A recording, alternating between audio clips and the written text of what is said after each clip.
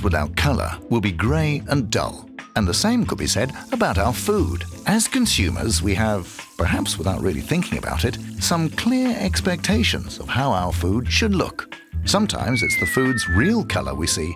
Other times, the food manufacturer has added color to make the food look as we expect it to be. However, it's not just about getting food to look right.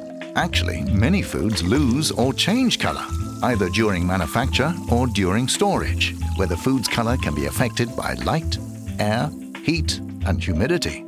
For instance, a food specialty like curry marinated herring becomes less yellow when it's exposed to light. The same will happen to strawberry jam if we didn't do anything to avoid it. So you could say that colors help preserve the food's original appearance or enhance the natural colors, such as making strawberry ice cream more red. Dyes can either be extracted from nature's own colors from, for instance, grapes, tomatoes, carrots, beetroot, and spinach. Or they can be produced in a laboratory to make food cheaper for the consumer. There are the same requirements that they must be safe for you to eat, whether they are colors from nature or from a laboratory.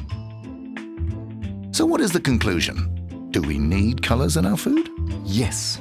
Colors help to meet the expectations we have for food and to ensure that food looks the same every time we buy it. We could do without colors, but it will be a little more gray and dull. And that's not what we want, is it?